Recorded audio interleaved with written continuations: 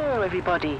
On today's show, the Maple Road Broadcasting System presents an American director navigating his meteoric rise.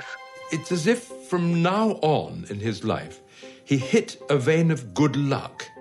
A 25-year-old comes to Hollywood, and under incredible pressure, he produces, for his first film, the best motion picture ever made. That's a story that no one in Hollywood would buy, but it happened. An American boy travels abroad. It was a wonderful reunion. They had a lot of picnics and parties and so forth. But around June, it was time for us to come back to the United States. An American soldier returns home from the war. And he earned 4 medals. One was a battle star for unloading battleships under enemy fire.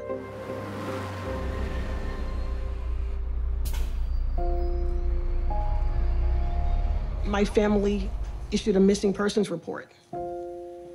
He was missing for 3 weeks. Isaac didn't even know where he was.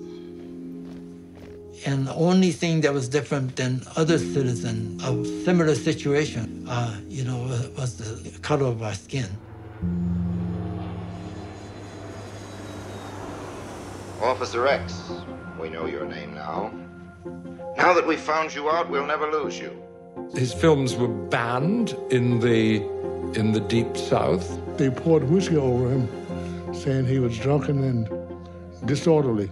Then my older brother and myself, he says, where's grandmother? The people who were incarcerated were Americans. His story is not in any of the history books.